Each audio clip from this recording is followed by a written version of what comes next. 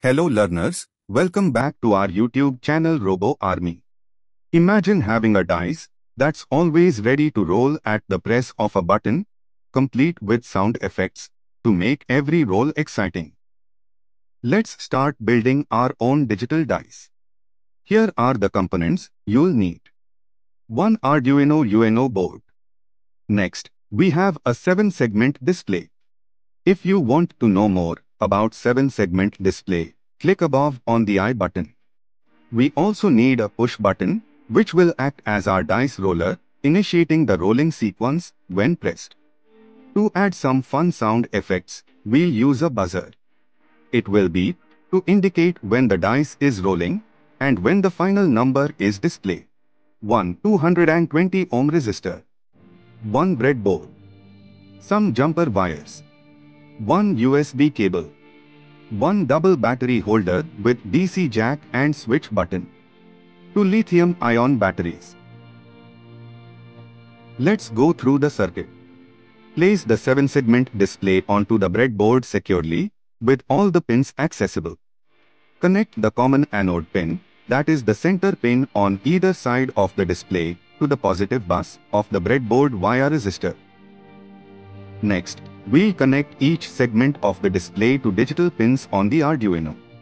Refer to this circuit diagram to know which pin corresponds to which segment. Pin number 1 of display to 5 of Arduino.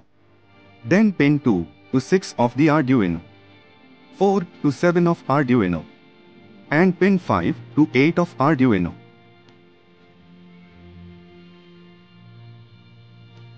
In the next section, pin 1 to 4 of the Arduino. Pin 2 to 3. And pin 4 to 2 of the Arduino. Once all the segment pins are connected. Now, insert the push button on the breadboard like this. Connect its one terminal to the ground bus on the breadboard. And connect this terminal to analog pin A0 of Arduino. Insert buzzer in the breadboard in this way. Connect the positive leg of the buzzer to digital pin 10. And the negative leg to the ground bus on the breadboard. Finally, we need to power our circuit. Connect the 5 volts pin on the Arduino to the positive bus of the breadboard.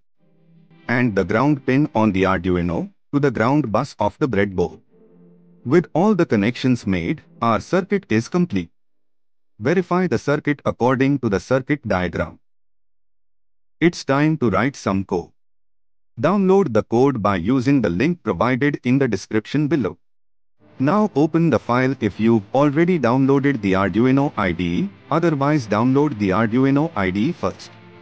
Here you can see, we have defined the pins for each segment of the 7-segment display. These pins will control which segments light up to form the numbers. Next, we have defined the pins for the push button and buzzer, as well as an unconnected analog pin used to initialize the random number generator. We set the frequency for the buzzer and defined variables to manage the display time. Here, on and off will help us control whether segments are lit for a common anode or common cathode display. In the setup function, we initialize the random number generator using the analog pin, start serial communication, and set the pin modes for our components. In the loop function, we continuously check if the button is pressed. If it is, we call the roll the dice function to simulate the dice rolling.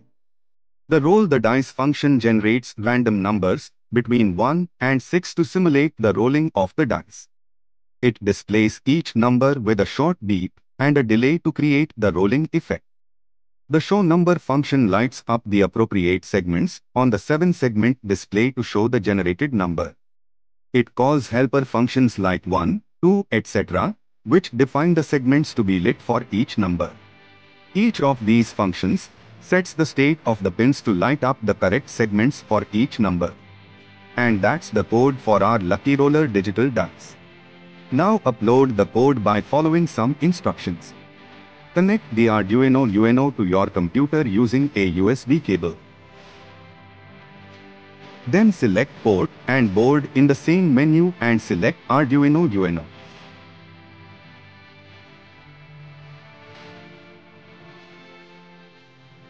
Now upload the code by clicking the Upload button. You can see the sketch is first verified by the compiler and then uploaded to the Arduino. And there you have it. Power the Arduino by using your battery pack via DC power jack.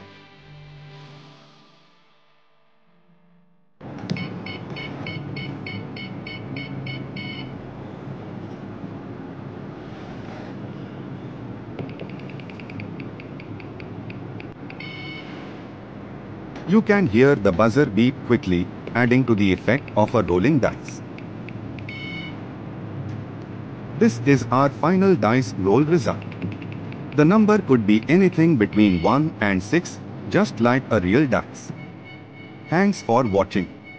If you enjoyed this video, hit the like button, share it, and subscribe for more exciting tutorials.